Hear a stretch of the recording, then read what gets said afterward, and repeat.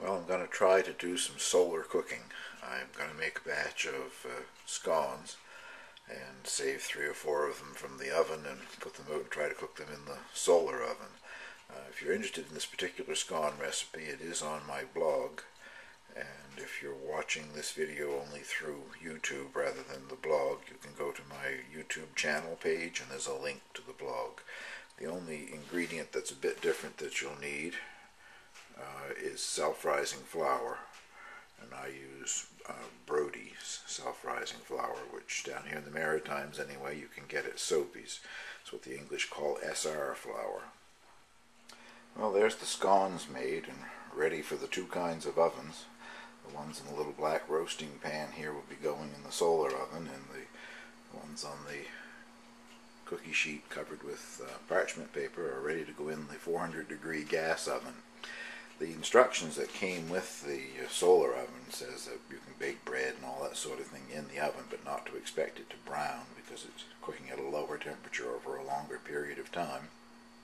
It suggested adding some butter or, adding some milk or egg to the top of them, so I think I may put a little milk on top of these to see if they do brown a bit. Interesting to see what comes out anyway. Well, I added a little milk to the top of the scones, and then you put the roasting pan inside of a turkey roasting bag. And the instructions that came with the solar oven doesn't really go into any great detail as to why you do that, but I presume it must help retain the heat inside the roaster. Anyway, I'm ready to go outside and set up the oven. Well, it's mostly clear blue sky, a few high wispy clouds, and the forecast is for a mostly sunny day, so hopefully I've chosen a good day to do this. In the booklet it says that the best time for the use of the solar oven is from 10 o'clock in the morning until 3 in the afternoon. The sun is at the best angle at that time, and it doesn't blow over like that once I get the roaster in it. But as you can see, it's a very slight sort of a rig made out of a mylar-like product. Just pops together, and you use clothespins to hold it together around here at the edge. Anyway, I'll put the roasting pan on it and we'll see what happens. It's about 10 to 11. I'm just adding the scones to the solar oven and angling it to face the sun, which is something I'll have to check on several times throughout the day. As the sun moves, this needs to be turned a little bit. The company that sells this, which I will also, by the way, put a link to on the blog, recommends it for backpackers and that sort of thing. I guess you'd have to, if you were camping or backpacking, you're going to cook with this, you'd have to be prepared to stop for most of the day. But anyway, I've always wanted to try one, so I bought this little toy to give it a try and see what happens. Well, this is what they look like after 10 minutes in a 450-degree oven. Now I'll have to wait to see what they look like after about 4 hours in the solar oven, I guess. Well, it's been sitting out here in the sun for about 45 minutes, and I've just come back to see if it needs to be angled a little better for the sun. I don't think it does yet, but the bag is actually puffed out with hot air. It was sort of collapsed and touching the roaster when I put it in there. And if you push down and touch the surface of the roaster, it is very hot. I don't know exactly what the temperature would be in there, but it certainly is much hotter than it would be if you just left it sitting out in the sun on its own. I think more than 10 seconds or so and you'd burn your finger on it. Well, it's been 2 hours and a half, and all of a sudden I had a flash. So I forgot to do something. It suggests that you put a couple of like mason jar bottle rings under it so that air will circulate around.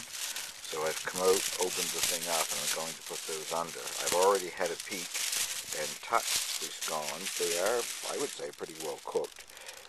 They didn't rise like the ones in the house, but I wasn't expecting that they would. What makes these things rise quickly in the oven is called oven spring.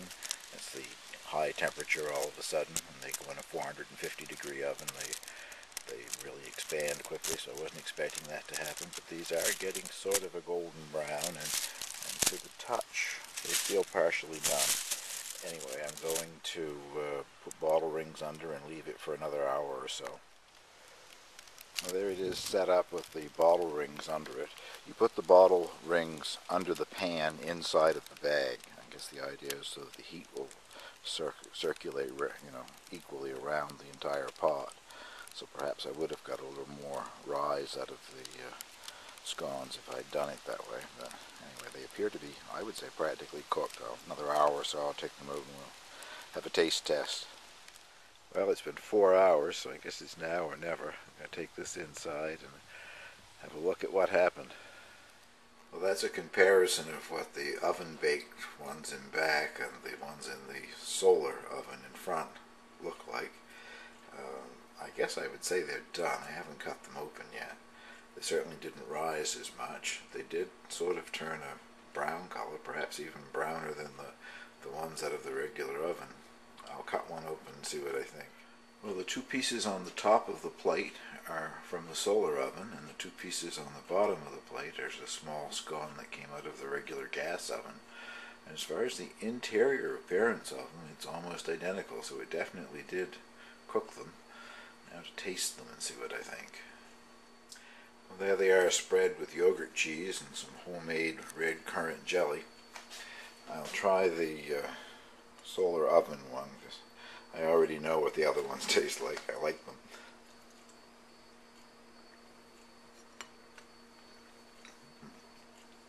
Very good. So I guess I've proven if you have all the time in the world, all day to spare, you can bake scones in a solar oven.